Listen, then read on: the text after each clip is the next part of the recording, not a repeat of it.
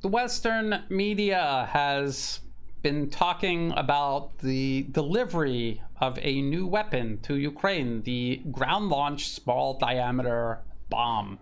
I had actually done a video about this in November 2022, and I talked about how this is not a capability that Ukraine will have that Russia doesn't already have in much greater quantities, with much greater capabilities. I also talked about how despite this weapon being a combination of rockets and bombs the US already has on hand, they have to be put together.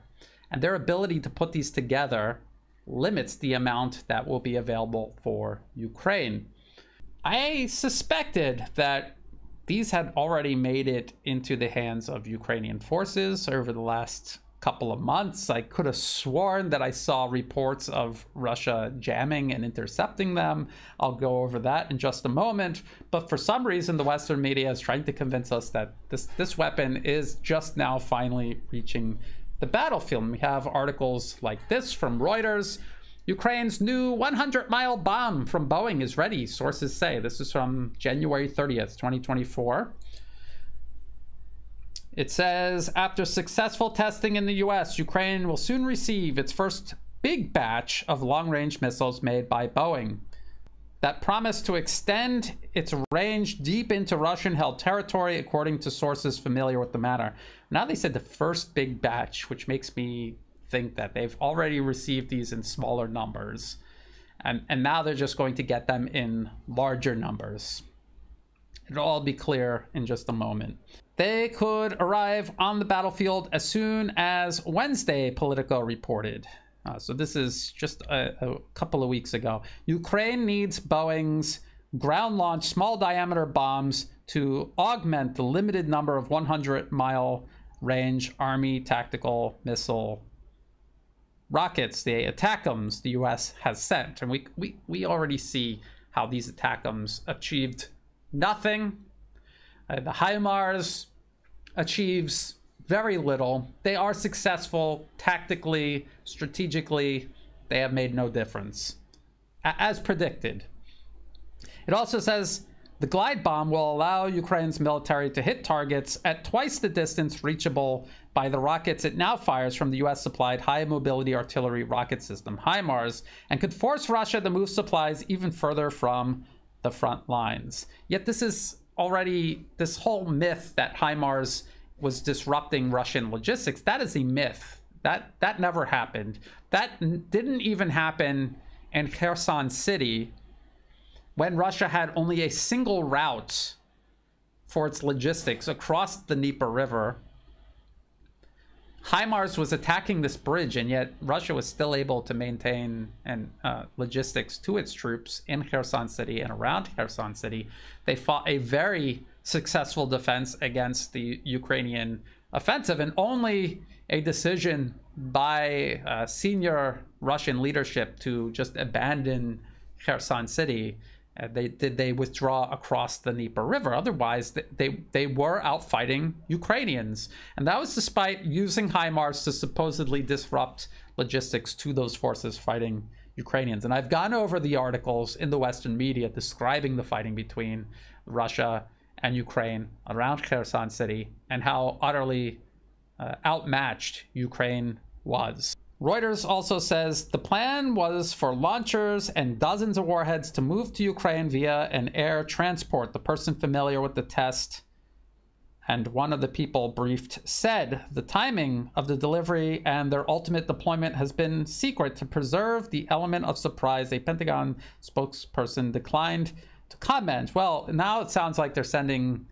munitions and also additional launchers. And I have been hearing in recent weeks reports that HIMARS launchers have been found and destroyed, at least one or two. The article also says the new glide bombs, while not as powerful, are much cheaper, smaller, and easier to deploy than ATACMS, making them well suited for much of what Ukraine hopes to accomplish, disrupting Russian operations and creating a tactical advantage. This will never happen. They have nowhere near enough HIMARS launchers, and they will never have enough of these ground-launched small diameter bombs to do that. They will have local tactical success in terms of targeting and destroying Russian manpower and equipment, but they will never be able to do it in a way that gives them even a local strategic advantage, let alone an overall strategic advantage. And this is just a continuation of all of the problems Ukraine has had all throughout this conflict. If Storm Shadow and Scalp air-launched cruise missiles, ATACMS, HIMARS, if all of those failed to change the situation on the ground strategically in favor of Ukraine, why is this additional munition available in small amounts? How is this going to tip the balance in Ukraine's favor? When this was first announced back in November 2022, also by Reuters, in this article, as a matter of fact, exclusive, US weighs sending 100-mile strike weapon to Ukraine. 100 miles is about 160 kilometers, by the way. This is what they admitted in the article. It says the M26 rocket motor is relatively abundant, and the GBU-39 costs about $40,000 each, making the completed ground-launched small-diameter bomb inexpensive and its main components readily available. Although arms manufacturers are struggling with demand, those factors make it possible to yield weapons by early 2023, albeit at a low rate of production. The guided rockets for HIMARS are almost certainly being made in larger quantities than this longer range glide bomb fired by HIMARS. And altogether, all of these long-range precision-guided weapons, including GPS-guided artillery shells transferred over to Ukraine, the Excalibur, all of these are facing problems on the battlefield beyond the fact that there are just too few of them to make any difference. So let's go over the wide range of problems all of these long-range capabilities have, and the potential, almost certain to be, problems the ground-launched small-diameter bomb will have when it reaches the battlefield, if it hasn't already been suffering from this problem for months. This is an article from CNN. Russia's jamming of US-provided rocket systems complicates Ukraine's war effort. This was from May 2023. It says, Russia has been thwarting US-made mobile rocket systems in Ukraine more frequently in recent months, using electronic jammers to throw off its GPS-guided targeting system to cause rockets to miss their targets. Multiple people briefed on the matter told CNN. And while the ground-launched small-diameter bomb is a GPS-guided munition that just has a longer range. So if jamming works on GPS-guided rockets for HIMARS, it's also going to work on this glide bomb. But just in case you're tempted to assume that, well, this is a glide bomb, so it's different, and maybe it won't be jammed. Well, here's an article from Business Insider. This is from August 2023. Russia is jamming sophisticated US weapons being used in Ukraine, making them useless, report says. This says, Brian Clark, a senior fellow at Hudson Institute, a US think tank, told the BBC that Russian technologies were able to jam missiles' GPS coordinates, disable Ukrainian drones, and suppress Russian radar signals that were used by Ukraine to identify targets to attack. One such system, the R330ZH Zytel, is able to suppress satellite signals. Zytel can jam a GPS signal within 30 kilometers of the jammer, Clark said. For weapons like JDAM bombs, which use just a GPS receiver to guide it to the target, that's sufficient to lose its geolocation and go off target. It's not the first time concerns have been raised about the effectiveness of Joint Direct Attack Munition, or JDAMs, in Ukraine, with the UK think tank, the Royal United Service Institute, in January citing leaked US documents in which officials expressed concern that Russia was jamming JDAM GPS coordinates. The JDAM is sort of a glide bomb. It would work very similar in principle to this ground-launched small-diameter bomb. It's gliding to the target, guided by GPS. These jammers obstruct the signal, it goes off target, and that's what's going to happen to these small diameter bombs. There's also this article right here. This is from Reuters. Russia says it intercepted GLSDB, or ground launch small diameter bomb, smart bomb, in Ukraine for first time. This is March 2023. So going back to that first Reuters article, they said this is the first big batch. Apparently, smaller batches of these have been provided to Ukraine, and Russia has already figured out how to jam and intercept them. The article says Russia said it had shot down a US-supplied ground-launched small-diameter bomb. It's a guided smart bomb fired by Ukrainian forces. The first time Moscow has claimed to have intercepted one of the weapons that could double Ukraine's battlefield firing range. Ukraine had long sought the weapons to hit Russian command centers, supply lines, and other targets deep behind the front line. Washington is thought to have begun supplying them this year. So that was 2023.